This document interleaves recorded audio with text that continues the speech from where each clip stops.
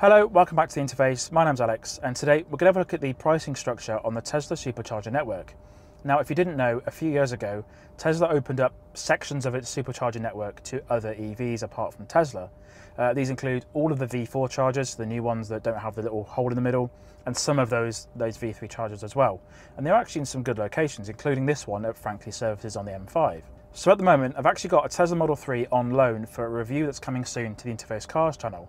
And while I've got it, I wanted to take the opportunity to look at the pricing structure and just sort of give some clarity on how much Tesla drivers pay versus guest users versus the membership network as well.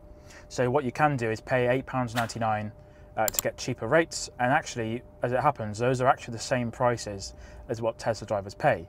You might just assume that Tesla drivers get special rates, which they do kind of, but they are just the same rates as what you pay for if you are paying for the membership. Again, that's £8.99 a month and then £90 a year. That's correct as of September 2024. So what I've got here is I've got two phones. I've got one with my account that's got a membership active on it, another account that's just got a guest account on it, so it's got no membership. That's going to give us the raw prices.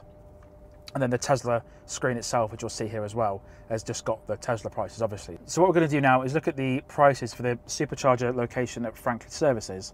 That's where we are now, just charging the car. And this one says, 16 here, 7 available. It says 43 pence a kilowatt hour between the hours of 4 AM and 4 PM. And if we look at the two phones I've got here, so let's look at Frankly Services on here. So this one doesn't have any membership prices on it. It's 56 pence a kilowatt hour. That's between the hours of 4 AM and 4 PM.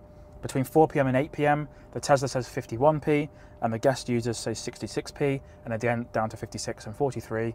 And then if we look at the one that's got a membership, it says the exact same prices as the Tesla itself. So I just assumed before I even drove a Tesla, because you can't actually find out the prices if you don't own one, that the prices would be slightly more for the membership, but obviously in the middle between the two. But as it happens, it is actually the exact same price, and we can check a few more if we want to as well. So this is a motorway services, the prices might be a bit different. So what we're going to go and do now is check one of the busiest chargers in the country, and that is actually Tottenham, so Tesla dealership in Tottenham. So that one is, for Tesla owners, that's 39p a kilowatt hour, and you can see actually there's 12 available, but if we go on a different app, it will show just one. So that says 39p a kilowatt hour between the quiet hours, 51p and 39p. On the guest profile, it's actually quite expensive. So we look at the Tottenham one now. This is definitely the highest I've seen a Tesla charger at all. So this is 80p a kilowatt hour. That's 4 AM to 4 PM, and then up to 90p between 4 PM and 8 PM, and then back down to 80 later. So definitely want to encourage you to either get the membership or just don't use them if you haven't got a Tesla, which is fair enough. And if we look on my membership one just now, you can see there's one available. So the Tesla screen's a little bit out of date in terms of data. So it's actually there's 0 now. So as of recording, it's just changed down to 0, so you can't even get a space now. But as you can see, that's the same price. That's 39p for the membership. Again, the same as the car itself, and then 51p at the peak hours. So it's quite a massive saving, especially at that charger there. We are going to look at a few more. It is worth bearing in mind that the ones I'm looking at here are open to all EVs, hence why we can check the prices on the phone. But there's one in London I know that isn't open to all EVs, and that is this one here. And that is this one here, sorry. London UK Park Royal, and you can see here we've got 4 different levels of the pricing. So you've actually got 35p, 51p, 49p and 32p, which is actually quite a good price between midnight and 4 AM. But we can't even check those on the apps because they're Tesla only. So you do get some quite nice prices. I have seen some good prices as well. So if we check, again, Birmingham, this one is Briley Hill, so that's Mary Hill, sorry.